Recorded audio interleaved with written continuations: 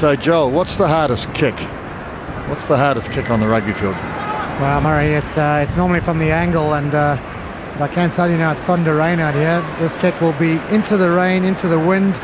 Very tough kick. The underfooting not as steady as the kickers here this afternoon would like, and well, if this rain continues, it might ruin what could have been a great game, but has started as quite a confrontational effort. Here it goes, into the rain, into the wind, as you hear Joel Stransky say, but he's got it. Waratahs are on the board. Actually, Joel, it was a trick question, because I think the hardest kick in the book is the first kick at goal. And if you slot it like that, then it surely must set you up for the rest of the game.